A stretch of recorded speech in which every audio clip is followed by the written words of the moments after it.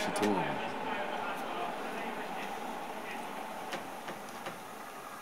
It's been a while since I've done an all-nighter.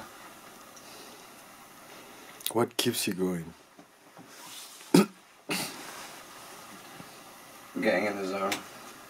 What is the zone? When you just work into that point where time just falls away. Time is irrelevant of what you're doing.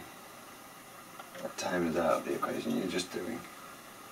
You know, there's this constant give and take, and you're not there like, oh, you're not struggling with anything because there's no time in there. So nothing's got to be rushed.